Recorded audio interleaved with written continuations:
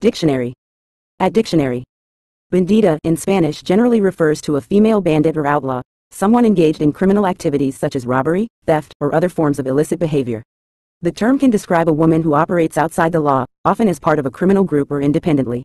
While bandida conveys a sense of rebellion and lawlessness, it can also be used in a more figurative sense to describe someone who defies social norms or conventions in a bold or unconventional manner.